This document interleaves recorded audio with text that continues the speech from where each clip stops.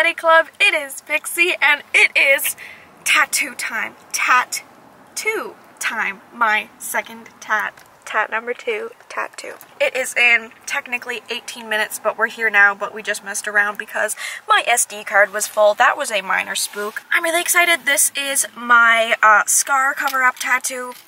If you missed the video I did about my scars and my leg, then you can catch up by watching that. It's the sad one. It's on my channel. If you want to see me talking about sad stuff, you can do that, and then this will make more sense. But I'm really excited. I'm a little nervous because of how much people say tattooing over scar tissue hurts. And they're like, if they're keloid scars, if they're bumpy and raised, then it will hurt really bad. And I'm like, my scars are really bumpy and raised. So, we're gonna see how that's gonna go. But, like, pain-wise from the first one, I'm not scared. If I wasn't getting it on scar tissue, I don't think I'd be, like, spooked at all. I feel pretty fine. I'm eating my sun chips. I'm munching on candy canes. I'm singing do-re-mi songs. We're doing good. The appointment's for 4. She said it would take like 3 to 3.5 hours, I think. I'm here with my mom. Whoa! Because I love her. And because she's my mom and I love her. I don't know what else to say. I'm really nervous. Let's go! Ah!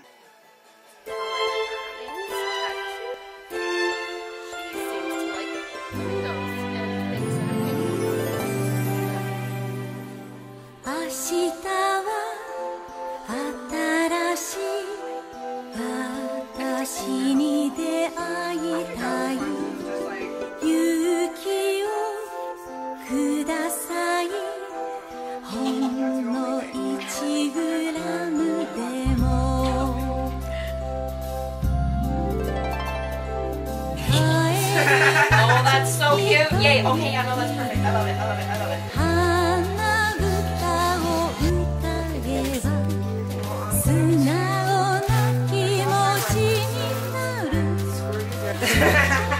The sweater is amazing. I just got it. It's from Lazio. Ready, Jillian? I'm not that scared. That's good. It's weird. Because the last tattoo vlog I was like, and I'm like, I know what it feels like. Not on that area though. Okay, first song, are you ready? Okay, I think.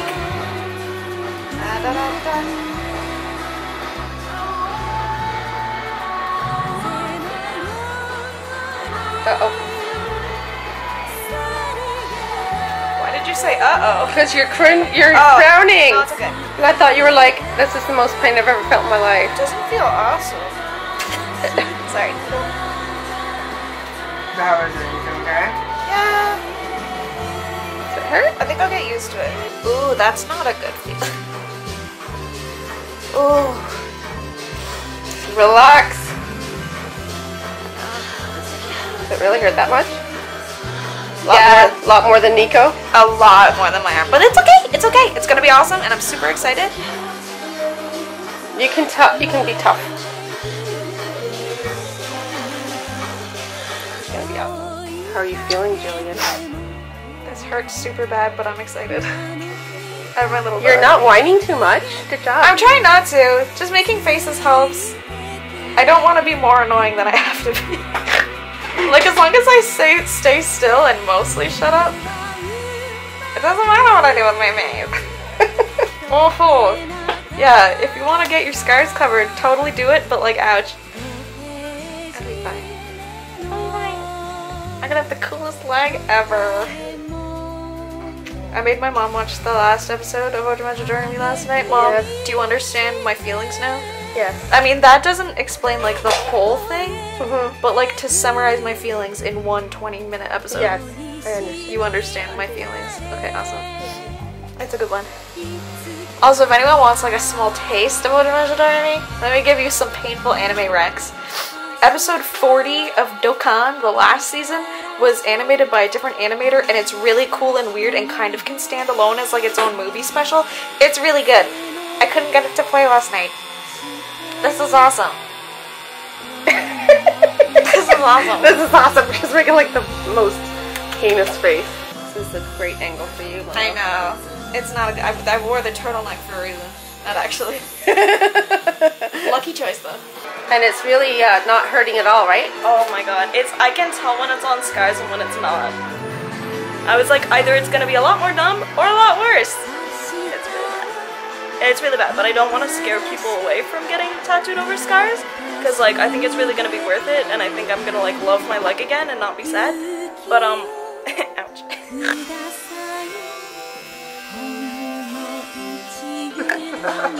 You're so tough. I'm kind of tough. I only cried once. You held it in really well. Amber, I'm proud of you for doing it in one session. Thank you. I was slightly worried. It's like Right before we did the final you were like, I don't want to do it. I was really close to like running.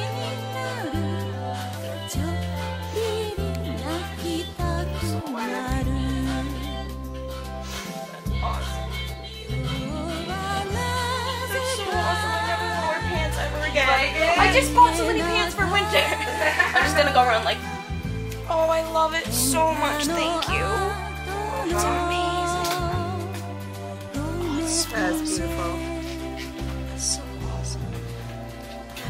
Yay! Now I have to not be scared of my thick thighs. I have to be like, Want those thighs, girl. The thick magical girl is coming. And my mole's still there. I'm always sad when you lose a mole. Okay, so you're happy that the mole is still there. No fracks were lost.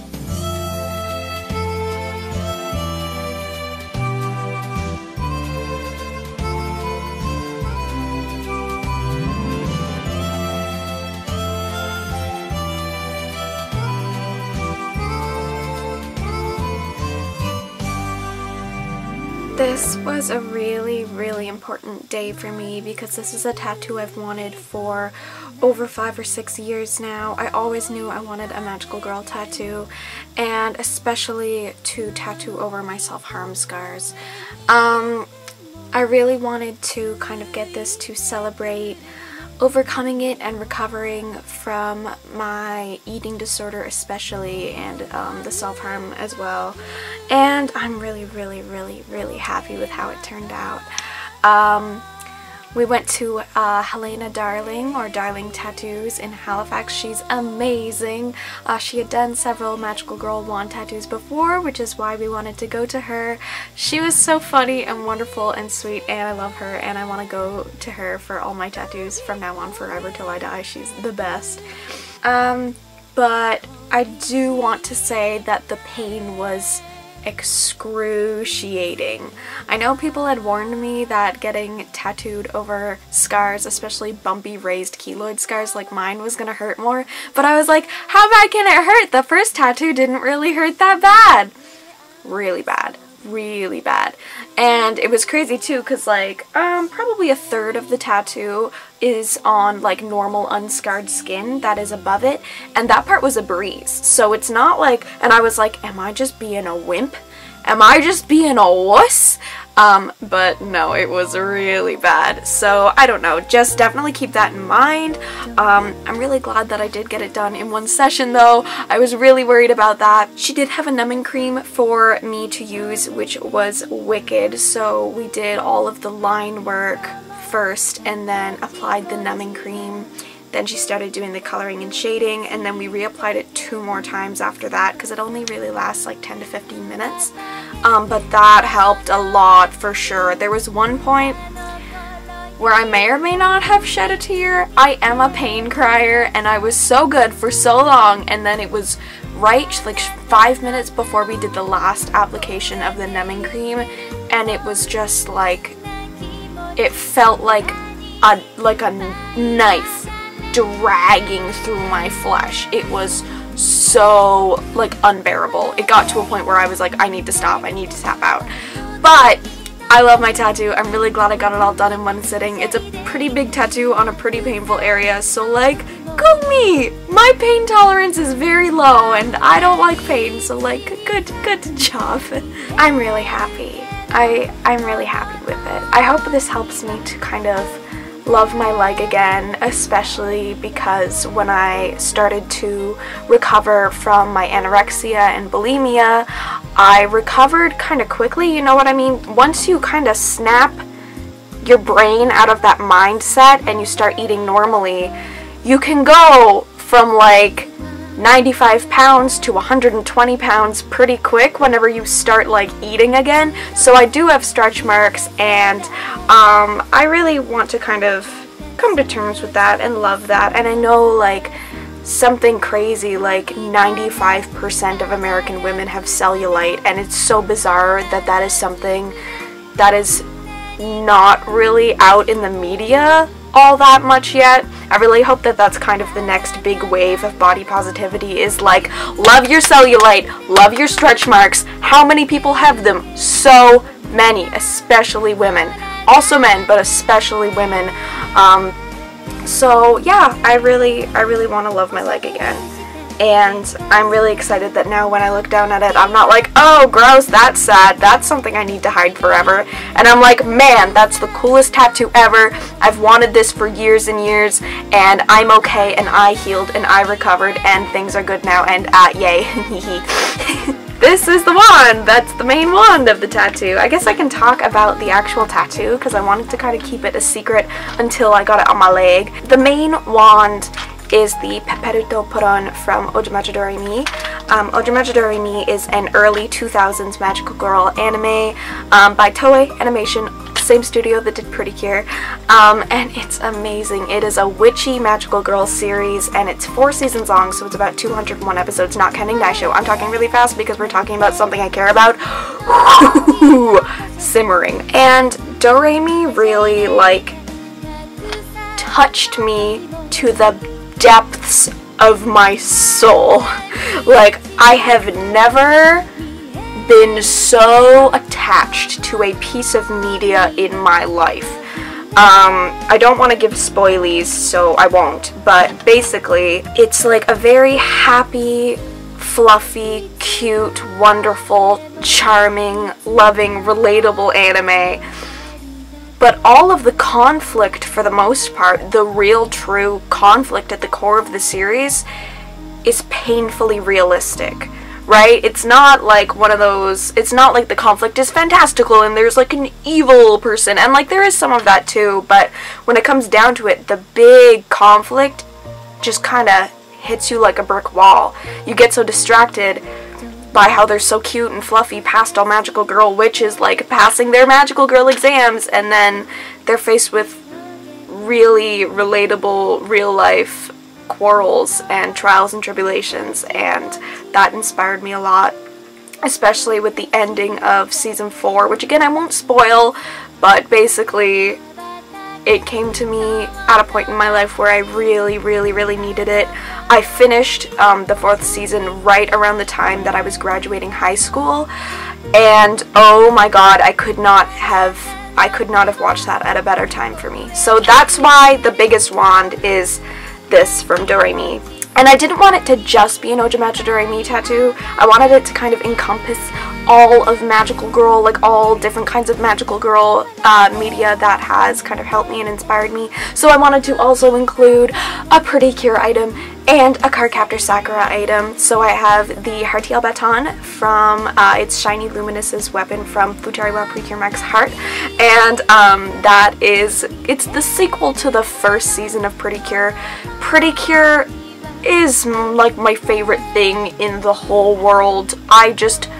When people say super fan, I am a Pretty Cure super fan.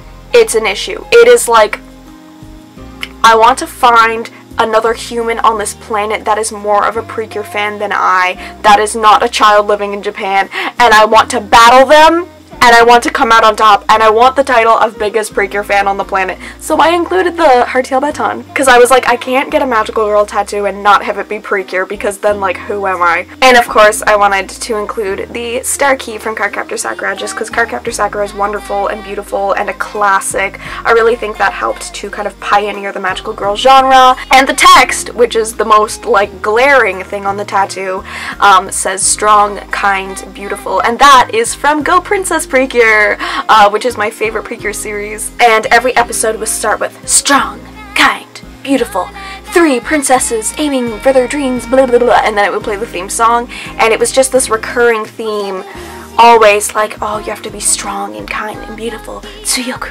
yasashiku, utsukushiku.